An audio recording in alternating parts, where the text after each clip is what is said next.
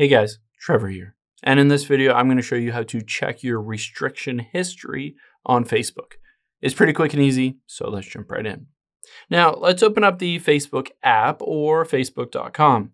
And if you received a restriction or a community guidelines violation in the past, you can always find those by tapping on Menu at the bottom right, and then the gear icon at the top right. Now that we are into the settings, let's scroll down towards the bottom here.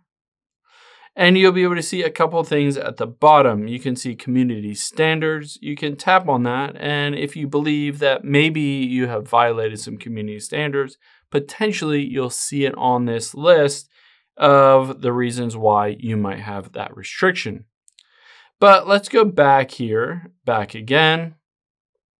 And now we're just going to scroll down until we get to help and support.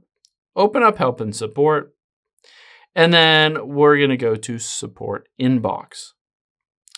There are two different options here. One is reports about others. These are restrictions that you have filed or violations that you have filed against other people. Or your alerts, I can tap on it and it will show the entire history, whether you've gotten any violations in the past and whether those have been removed or basically revoked, what happened to that specific community guideline violation. It will show you all directly on here. I hope this helps. If it did, hit the subscribe button down below. It really helps me out. And I'll catch you on the next one.